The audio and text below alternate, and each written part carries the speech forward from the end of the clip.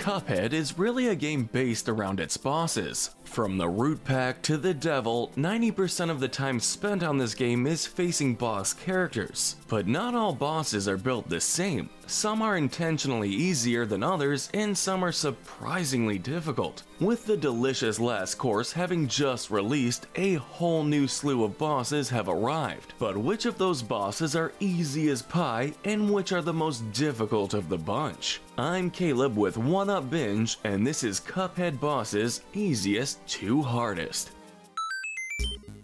Now, a couple of things that are necessary before we continue on. Firstly, spoilers for the DLC, but that's a given. Secondly, unlike a weakest to powerful, these are much more subjective even if our opinions may align with others. Also, we won't be taking canonical power feats into account. We're exclusively taking gameplay as our basis, and that's what really separates this from our original weak to powerful videos. A character could rend time and space but have one attack that you just jump to avoid. Thirdly, the group bosses will be ranked together as such since that's how they were intended to be faced. Fourthly, we won't be bringing up secret phases simply because they aren't necessary to complete the boss. Finally, we will only be ranking the regular mode versions of the bosses, as both simple and expert modes make drastic changes that we won't be considering. On a similar note, we will only be talking about beating the bosses, not S-ranking them, as that changes things up. But with all of our rules and such out of the way, we can finally get to the meat and potatoes. This is the easiest to hardest. The easiest boss is by far the root pack. This was by design because the root pack is one of two bosses you can face as soon as you boot up the game. As such, they prove to be a tutorial boss and are designed to be immensely easy. The boss features 3 phases, which is similar to most of the bosses in the game, and each of them are exceedingly easy. The first phase is just correctly timed jumps and a parry at the end. The parry is not necessary, but it helps because it leaves you able to move back to a safe area for the next barrage. The pea shooter, chaser, and charge shot are perfect for this phase. The second phase, Ollie, drops a variety of what seems like randomly generated tiers on top of you, with a few being parryable. We'd recommend either spread or converge for this phase, although the pea shooter works just fine with it. The final phase is the hardest and is the first to feature a variety of attacks. Although he only uses 2, it's more than the others. He fires off homing carrot attacks and side beams, none of which is able to be parried. Spread, chaser, and crackshot are perfect for this phase, especially if you need to constantly move with Horus. While there's a lot to talk about, this boss is exceedingly easy, and that's by design, hence his placement.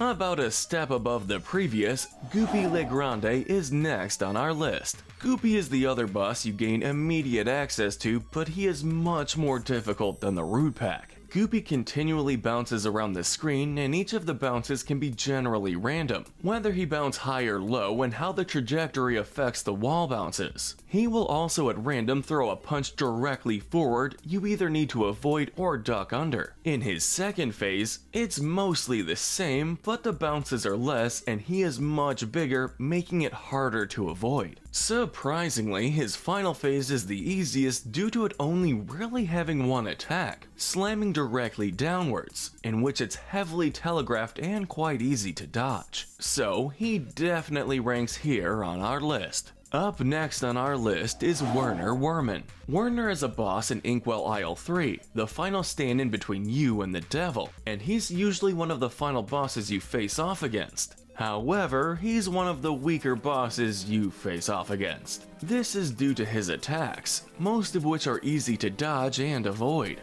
He literally gives you the object you need to dodge his charge, or if you play as Miss Chalice, your invincible roll makes his charge utterly useless. Each of his projectiles are quite slow and easy to deal with, and even with his flamethrowers in his second phase, he's supremely easy to deal with considering you have 2 floors to go between, and the bottle cap buzzsaws aren't really a threat. Even in his third phase with the cotton wagon, most of his attacks are heavily telegraphed and relatively easy to dodge, making this Isle 3 boss quite easy to deal with. Jumping back to Isle 1 for the moment, Cagney Carnation ranks next on our list. Cagney is typically the final boss of Isle 1 since he is unlocked after Ribby and Croaks, and he doesn't take that spot lightly. Most of the battle takes place on 3 floating platforms that you have to jump between, and in the second phase you can only really use 2 of them. In his 2 phases, he has a variety of moves such as the falling seeds that are relatively easy to dodge, and a boomerang that is extremely easy to dodge, typically speaking. The homing acorns can be trouble, but they're relatively slow and don't cause much of an issue. His second phase is really not that much harder, although he does stop you from using the ground floor and a platform most of the time.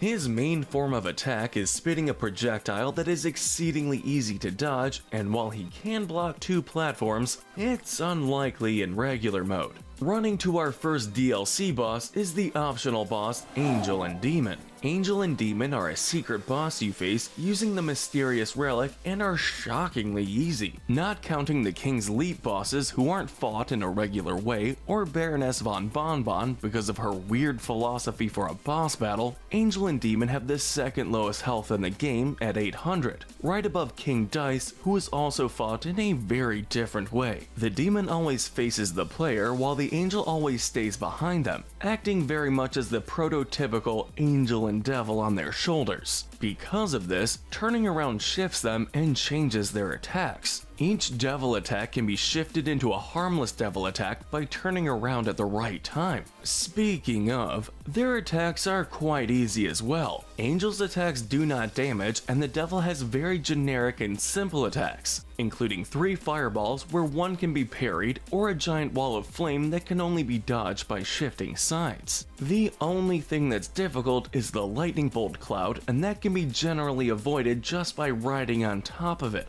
They are a very unique boss, but they are one of the simplest in the game once you understand their mechanic. The first and easiest plane boss, Hildeberg, ranking next on our list. The plane levels, often referred to as shoot-'em-up levels, tend to be quite difficult. Some consider them the most difficult in the game. This is due to the wider range of motion you have, weaker weapons, and different supers, making it much more difficult to understand at first. This is even so in this fight, because when you first face it, you don't have the secondary weapon of bombs. However, the bombs make this fight a cakewalk, especially in its final phase. Her first phase has plenty of attacks going across the screen that can be hard to dodge at first, but are quite easy to understand after a few attempts. Her final phase has her take up half the screen and become an immense nuisance who throws so much stuff at you, it's impossible to win on your first attempt unless you've been studying the patterns. The worst part of her phases is the RNG. She has 3 potential forms she can shift into, doing it twice during the battle.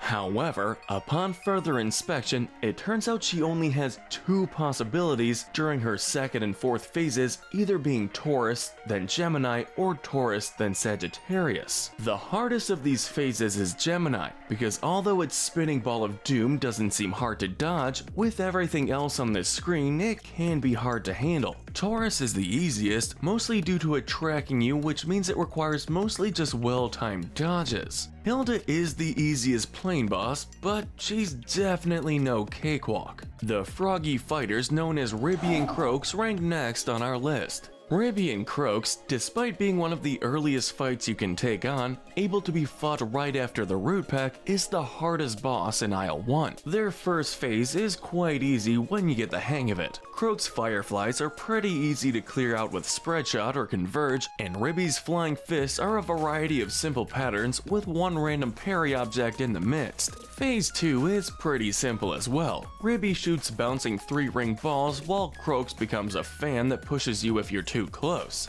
You need to keep moving in this phase. Spread is really good for this phase, and Chaser works well if you don't mind a much longer fight. The reason they're the hardest Isle 1 boss is simple: the final phase. In this phase, they become a giant slot machine that is generally invulnerable until you hit the parry crank. Doing so draws a random object, each of which summons a multitude of platforms you have to deal with, whether it's hopping between them, dodging flames, or dealing with the hopping balls. Each of these can happen indefinitely depending on how much damage you do. The RNG definitely kills you in this boss, and it takes a long time to learn, but it's still not that bad in the grand scheme of things. Jumping to aisle 3 again, Captain Brinybeard ranks next on our list. Brinybeard is weird because for a vast majority of the battle, he only has one attack while everything else around the battlefield does a majority of the damage. In his first phase, he fires a multitude of mostly parryable objects until you do enough damage to push him into phase 2, in which a random sea creature comes to attack. Of these creatures, the squid is the easiest as it can be pushed away and its attacks do no damage. However, it does blind you temporarily. Spreadshot and Chaser are very good on this one due to how far above you Brinybeard is and how close this squid can be. The shark will come chomping from the left side of the screen but always stops in the same spot. The dogfishes jump from the water and try to fight you, but they can be killed pretty easily. During all of this, a barrel is above that drops down every once in a while, but a well-timed dash or Miss Chalice's dodge roll makes it immensely easy to dodge. Phase 3 features the ship itself firing cannonballs at you, but each of these are very similar to Sal's dirt balls at the beginning of the game, and only become a problem if you're not paying attention to the barrel or octopus shots. The final phase features 2 attacks, both of which have the same solution. The fireballs can be ducked under or dodged, and the laser beam can be continually parried or ducked under like the other. None of Brinybeard's attacks are terribly hard to dodge, and he is actually an easy boss to deal with for the most part. Another aisle 3 boss on the list, Phantom Express, ranks next. Phantom Express is usually the last level faced in Inkwell Aisle 3, and as such would be the final stage before the penultimate and final bosses. Despite this, its ranking would tell you how simple it seems to be. Phantom Express is made up of 4 distinct phases, each one of them being intensely different from the other. However, one thing is very important: parrying. So we hope you worked up your parry skills by this point. Throughout the battle, you will need to parry the platform you're on to dodge attacks, and small pumpkins will drop bars of parryable soap that move the cart for you. In the first phase, you face off against Blind Spectre, who fire eyeballs at you that bounce and use their physics to hit you. Although you can destroy them with bullets, so we recommend Spread or Converge for this phase. In phase 2, you face off with a conductor who can hit you at 2 places at once, so you need to really pay attention to where his head is situated and navigate the little cart. Phase 3 has you face off against the Lollipop Ghouls, which only utilize their lightning breath to hit the middle of the screen. We really recommend Converge for this phase because while the damage is great, it seems like you could hit both of them at the same time. The final phase is the hardest, and we recommend Chaser or Crackshot for this phase. You can only commit damage if you parry the train's tail first and open up its boiler to hit.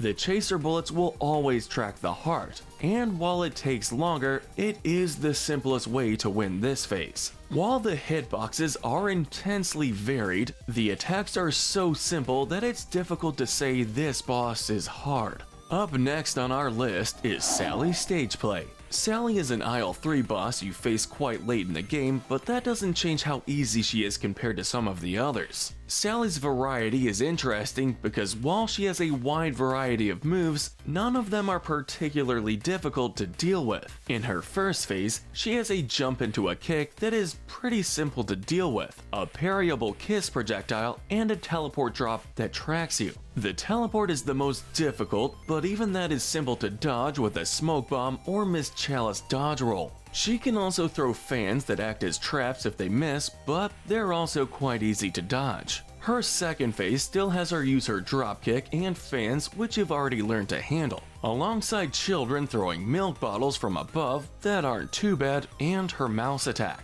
The mouse attack runs along the ground, up the wall, and on the roof where it will drop down directly on top of you. Phase 3 has completely new moves. each of which are heavily telegraphed and easy to deal with once you know what's coming. Destroy the meteor with spread and parry the star to avoid big wave, or utilize smoke bomb to go through it. Lightning is also actually quite easy to deal with too, because while it does bounce off the floor, it tracks your initial location and as such is easy to dodge. Phase 4 can be annoying with this spinning umbrella, but focus on dodging while using chase or a crack shot and you'll get through it without a worry. Sally's variety features a lot of unique moves, but most of them are pretty easy to deal with even after one playthrough. Next up on our list is Wally Warbles. Wally is a plain boss you face off against in Inkwell Isle 2, and is quite interesting. His first phase is really simple. Both of his attacks feature a spread shot, the bullet finger being slower but definitely more imposing, while the egg only breaks on contact with the edge of the screen. After doing enough damage, he'll get very angry and start shooting out feathers in a very generic and simple shoot 'em up pattern that's not a problem in the slightest, even with the constant baby birds. His second phase is also very simple, featuring his son Willy Warbles and a variety of spiked eggs blocking shots for him. Timing shots and bombs are very important in this phase, and dodging the eggs when they expand is the most important part since the electric bullet is always able to be parried and as such is not much of a threat. His third and final phase is made super easy by the bombs and their arcs, and each of his attacks shoot directly upwards, with his trash can attack aiming towards you and his heart-spreading bullets in a simple shape that comes back down. The hardest part is the pills, which can fly at you while you're trying to dodge his other attacks, but even those are simple enough once you understand they're flying directly towards you no matter where you are. Wally is a definite step up in difficulty from Hilda,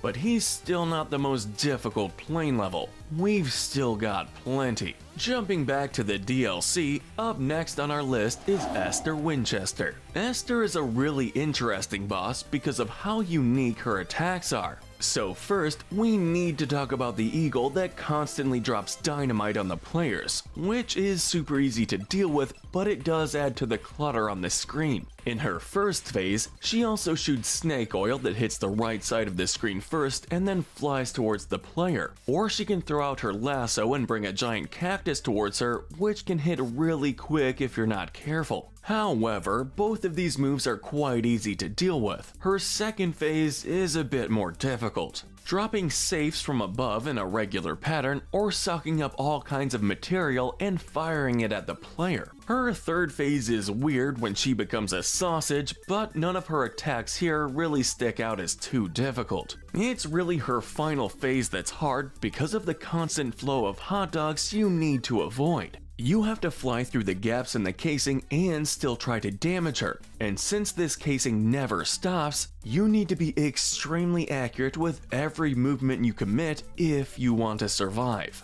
Another DLC-based boss, Glumstone the Giant, is next up on our list. Glumstone is one of two bosses immediately available as soon as you start off Inkwell Isle 4. He is the easier of the two, simply because while his first phase is annoying because of how the pillars will randomly drop or raise with very little lead up. Most of the attacks in phase 1 are quite simple to deal with. The clouds always fly in a very similar pattern. The bear always lands at the same spot, and the geese, while the raising platform can screw you over, are simple enough to dodge. Yes, the gnomes are annoying and pretty much random with very little lead up, but if you're careful, they're easy to deal with too. Phase 2 is simple, however. The hiding gnomes in the beard can cause a lot of problems while you're focusing on the puppets, but the arcs of the ball are simple when you understand them. Phase 3 is confusing at first, but utilizing the cowbell and running chaser or crackshot make that phase quite simple. Just keep an eye on your platforms. We make it sound simple, but all in all it's still quite difficult because of the crazy platforms in this boss fight, since you're not always on solid ground. Jumping back to Isle 2 now, Beppy the Clown ranks next on our list. Beppy takes his clownery to the next level during his battle, and we highly recommend Smoke Bomb or Mist Chalice for the entirety of this fight. In his first phase, he will inch along the track either forward or back for 3 seconds before charging, which is easy to deal with using Smoke Bomb or Mist Chalice's dodge roll. Although on occasion he does 4 charges and then shoots forward with a delay of 1.5 seconds, which can definitely catch you off guard. Above Beppy are some cardboard ducks, one of which will drop a light bulb. Shoot the ducks to neutralize them, it's very simple. His second phase is easily decimated with spread. When he turns into a balloon, his main form of attack are the dog balloons. Every once in a while, one can be parried. Watch out for the people in the carts because they can damage you as well. His third phase is simple because the attacks are based on the color of the horse. The yellow horse shoots horseshoes that fall on the player, in which you need to take advantage of the opening in the horseshoes, although trying to dodge this and the roller coaster can be immensely difficult. The green horse is different because it shoots out horseshoes in a wave pattern with potential for a parryable one. This is easier to deal with because, like others, since it chases the player, Smoke Bomb or Mist Chalice make it easy. Chaser and Crackshot make this phase easy since you can focus on dodging even if it takes longer. Phase 4 is another phase we recommend spread for because while you're jumping between platforms, Beppy is in the background, which can be dealt with easily enough because his main form of attack is his penguins, which are very easy to deal with. Sure, once again we make this sound easier than it is, but Beppy is constantly called difficult because of how many different possible ways he can hurt you and do it quickly. Another plane-based level, Kala Maria ranks next on our list. Kala is faced on aisle 3 and is one of the harder plane-based bosses. This is because she can only ever be damaged by shooting her in the head. Body shots don't count, and even then, her attacks can be quite annoying. Her first phase isn't too difficult,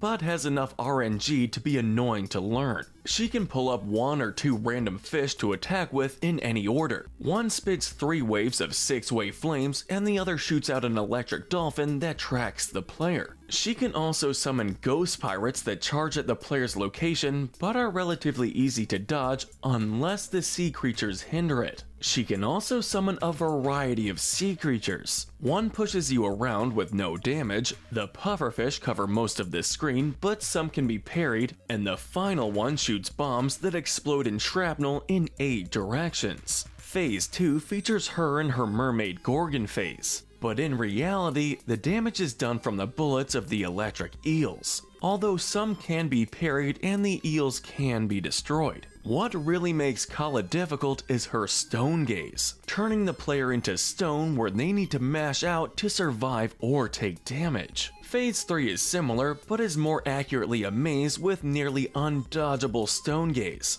This is by far the hardest part of the boss, because you need to navigate the maze and shoot her at the same time. Kala is hard, but even then, she is outshone. The final boss of the game ranks next on our list. Up next is the Devil. The Devil is the final boss of the game and as such does provide quite a challenge for the most part. The weakest part of this fight is the first phase, with the purple demon minions. If you're not paying attention, they can cause some serious damage, but since they can be destroyed, they're not too bad. The Devil's first phase is full of erratic and interesting attacks, such as the 4 crystal balls that fly around the arena erratically, the 5 fireballs that move right and left, or the 6 fireballs in a hexagon shape that track the player. Each of these are quick and hard to dodge, but with Smoke Bomb they become simple enough to deal with. He can also transform, having a variety of attacks such as the goat hand clap, which can be avoided by jumping, or the chalice dodge roll. The snake, which can be avoided by hiding in the far corner, although be wary that the purple demons can sneak up on you here. Or the spider, which drops from above and can be dodged with a well-timed dash. His later phases are quite easy when you pack spread, since his hitbox is quite large. None of the attacks in these phases are particularly worth pointing out, due mostly to them being simple to avoid. The worst part of Phase 2 is the poker chips you need to avoid that fall on the platforms you battle on,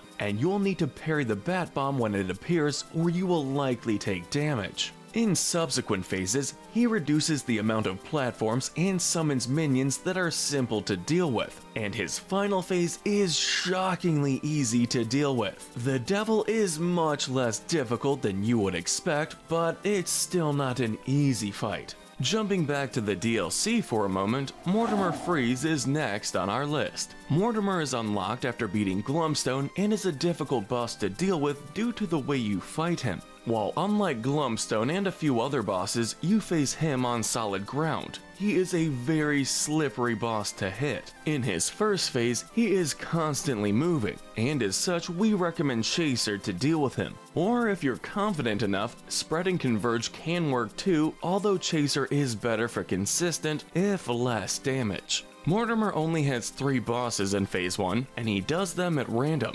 summoning icicles that run around and need to be shot and killed, shooting a variety of tarot cards at the player where some can be carried, and slamming down on the player with a large whale. None of these are particularly difficult, but they can be hard to deal with if you're not careful and aren't watching his setups. Phase 2 is when you go up against Snowlum. Any shot works, but it might be best to work with Converge, Pea-Shooter, or Charge, so you're not too close to him. The Snowlum's attacks aren't superbly special. He has a shockwave that, as far as we can tell, does no damage, but instead is a distraction for the ice spikes that he summons afterwards. He can also roll to the other side of the arena and occasionally roll back and forth or bounce instead. Smoke Bomb and Chalice Roll are superbly helpful for this attack. His most varied attack is his Fridge attack, where he will shoot out ice cubes that can split into smaller cubes, and popsicles that swoop at the player, where some can be parried and most can be destroyed. The reason he ranks so hard on this list is because of his third phase, where the battlefield completely shifts and it can catch you by surprise. You need to keep moving between revolving platforms, and we highly recommend Chaser and Spread for this fight. He can shift around the battlefield, making him a very hard target to hit during the fight. His attacks are difficult as well. The Laser Eye, which fires 3 times, hits pretty much full screen and is pretty quick for the most part. The buckets that split into moons have 3 potential angles, and only some of them can be parried. Finally, the Snow Cone attack, which is definitely the easiest of the attacks as it flies inward and is quite simple to dodge. Mortimer is a really interesting boss simply because of how many different things he can throw at you, hence why he is so difficult. Another DLC boss, Moonshine Mob, rank next.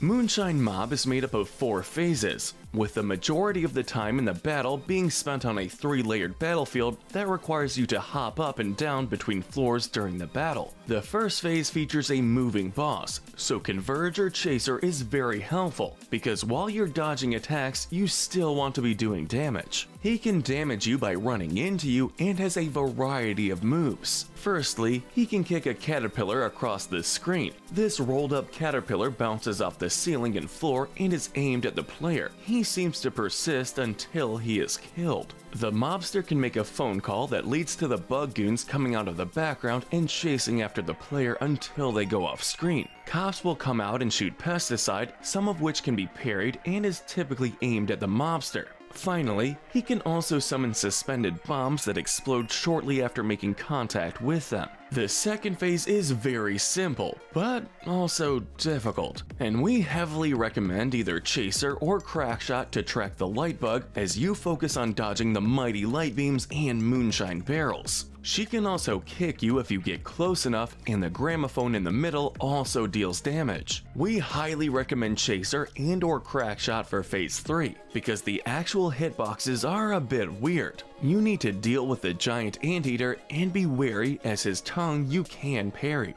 He can shoot out giant balls of cops that they've stuck together, and it's very hard to dodge. And if you're not paying attention, the tongue can definitely hurt. The final phase is the simplest. Just dodge the sound waves that come out at an increasing rate as the fight goes on. Some can even be parried. Moonshine Mob is very difficult despite being one of the first bosses you have access to in the DLC. Yes, it technically counts. Next up is the King's Leap. While this can be seen as more of a side quest or a series of minigames, they're still counted as a boss by most. This features a series of 5 bosses based on chess, and the only way to win is parrying. The pawns are the first and only to require a slap to the head or a dash, and they drop from the ceiling and run towards the player. And while their headless bodies can still damage you, they're no threat. Similarly, the bishop only requires a parry to the head while it's pink and the candles are out, but they're not really that bad to put out.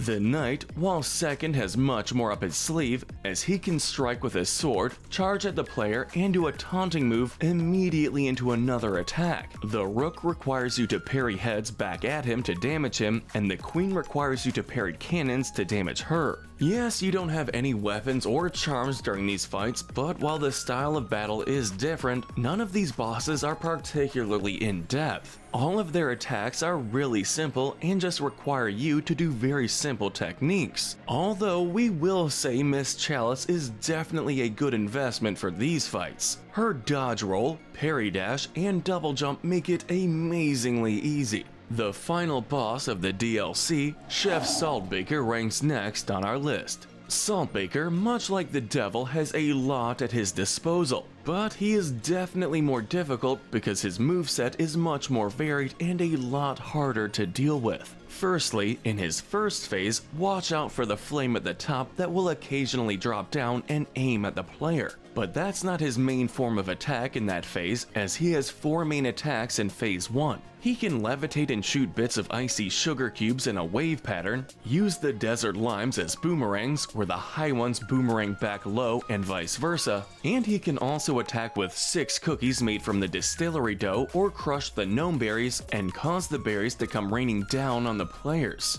Each of these attacks are quite difficult, but by this time you should have dealt with similar or stronger versions of these patterns, so we think this phase shouldn't be too tough. Phase 2 features pepper shakers that shoot peppercorns, some of which can be parried to deal damage to the chef. Destroying the shakers is the only way to deal damage during the phase. He can cause pineapple mint leaves to fall from the ceiling, floating side to side, but they fall slower than most projectiles, which can be a bit difficult to deal with, and a similar flame to that of phase 1 can be a constant threat if you're not careful. Phase 3 is exceedingly simple. Just avoid the salt clones with the smoke bombs or dodge rolls and keep above the saw blade while dealing damage. His final phase, Phase 4, features falling glass platforms that you need to stand on top of and keep on top of, shooting his exposed heart and or parrying it to deal damage. The main issues on this battle are the sheer clutter of Phase 1 and the falling glass of Phase 4,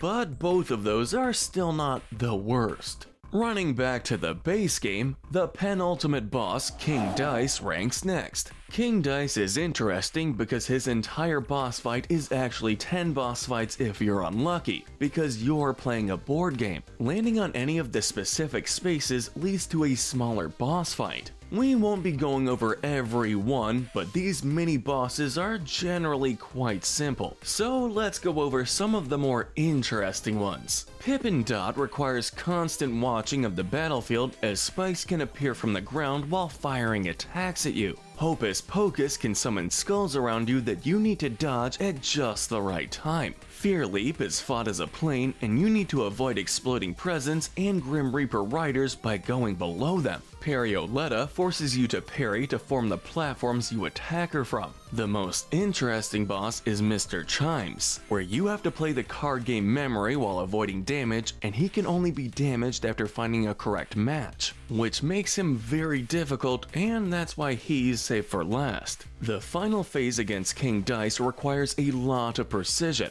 as you have to deal damage when the cards aren't spawned and then properly parry during the card phases. Although Cuphead and Mugman are better for this phase than Miss Chalice as far as we can tell, due to parry jumps instead of dash. Dice by himself is not difficult, and he has the lowest health in the game if you discard Bonbon and King's Leap bosses, but counting his minions makes him a true threat. Up next on our list is the penultimate plane boss, Jimmy the Great. Dejimi is a boss you face in Inkwell Isle 2 and has been said to be one of the more powerful and difficult bosses. This is due to a few reasons, as we've brought up before. Many people consider the plane levels to be the hardest as is. In his first phase, Dejimi can summon up a chest that fires gems with one parryable, 4 scimitars that line up before shooting with one parryable, or a sarcophagi which releases 4 scarabs after the player. Once during this phase, he will also shoot his skull forward in a straight line. His second phase features buzzsaws you need to avoid while also trying to get passage through many pillars which are best destroyed by bombs. In his third phase, he fires ringed planets in a wave that can differ between a wide wave and a narrow wave. He will also fire mummified Dejimis that have 3 different animations to match their different speeds.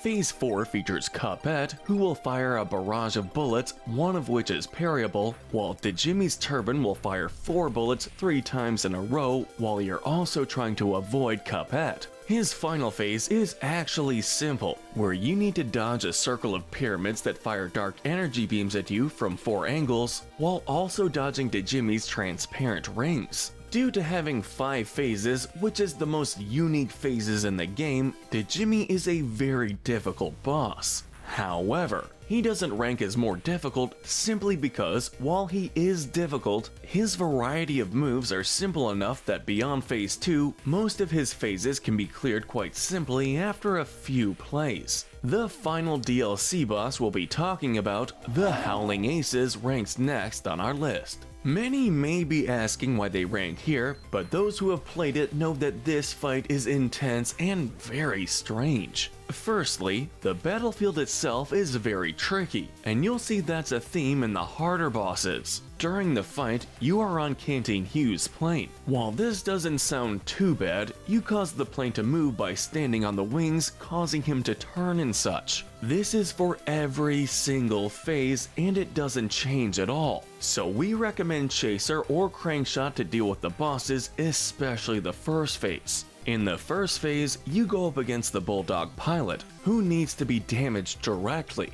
No damage done to his plane counts. The pilot has a few moves, such as using a cat as a rocket launcher, shooting yarn balls you can dash over or duck under. He also has the ability to fire the tattoo on his arm, which flies like a boomerang coming back to him. One of them can be parried. You'll also have to deal with falling tennis balls and fire hydrant missiles later in the first phase, but aren't the main form of attack. You'll then deal with 4 different Yankee Yippers at once that form and fire a powerful homing attack made of the letters for Bow Wow. But this is their only form of attack, and it's quite simple. The final phase is the longest and the worst to deal with, featuring a multitude of hard to deal with attacks such as lasers and flipping the whole screen. This is the only boss we know that does something like this, and dropping dog bowls from above. Crankshot and Chaser are super helpful in this phase and fight as a whole, although Converge can be used to great effect as well. Bagging the bronze medal of difficulty is Grim Matchstick.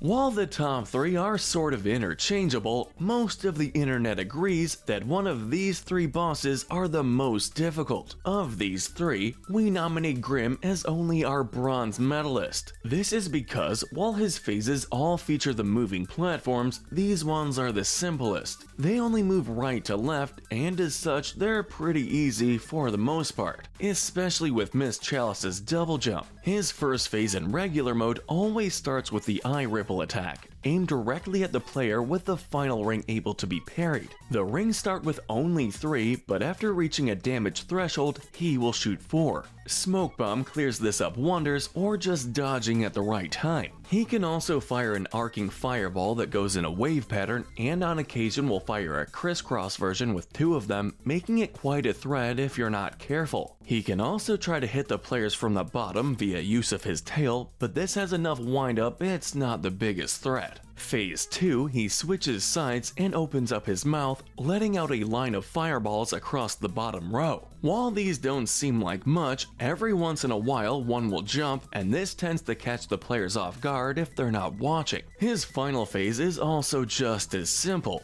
He will also shoot a cluster of 6 to 9 fireballs that, if destroyed, will split off in a cross pattern. On occasion, he will also morph into a flamethrower and shoot 2 bursts down the middle set of clouds. But Grimm's hardest part is continually moving to avoid damage, and his first phase is actually the hardest. Utilizing Lobber and Chaser or Crackshot make this fight a general cakewalk, and as such, while still difficult, he is still outclassed. Snatching second, the silver medal of difficulty belongs to Rumor Honeybottoms. Rumor is another boss continually complained about online. No matter who you ask, she'll be listed as one of the hardest bosses, and for good reason. Much like Grimm, you need to be constantly moving, except this time it's up. Always up. Now, this isn't much of a challenge as Miss Chalice with her double jump and dashes, but with Cuphead and Mugman, it proved to be a challenge. Her first phase doesn't even include her as a boss. The security bee is the one you face off against. He drops bombs that explode after a delay and shoot out spikes, half of which can be parried. Tired worker bees also fly across the screen and can be dealt with in the typical way.